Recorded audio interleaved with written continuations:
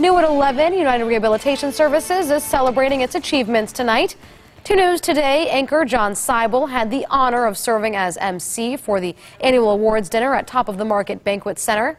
The dinner recognizes the accomplishments of URS staff, clients, volunteers, and key supporters. URS has been serving adults and kids living with disabilities in the Miami Valley for 59 years. The best thing about this event is it brings our clients, their families, our staff, and all of our supporters and sponsors together in one place. So it's really a way to live out the mission, to really see it firsthand. URS is also preparing for the 14th annual Rubber Duck Regatta next month.